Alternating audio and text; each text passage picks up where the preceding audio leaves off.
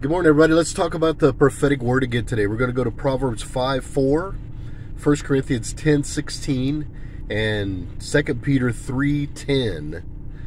That's going to be a part of this video today. And the Lord wants to share, this is a really serious one for many listening to this video.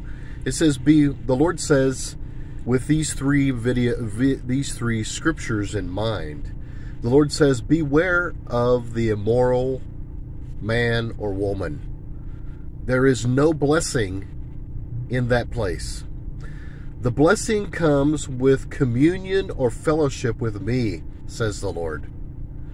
You have no time to be distracted, for I will return quickly as a thief in the night and renew all things to myself, says the Lord. Let's say it again. The Lord says, beware of the immoral man or woman.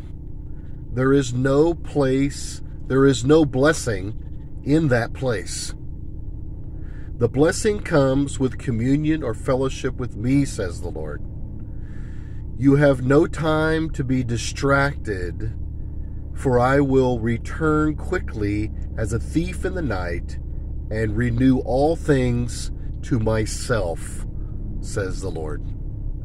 God bless you guys.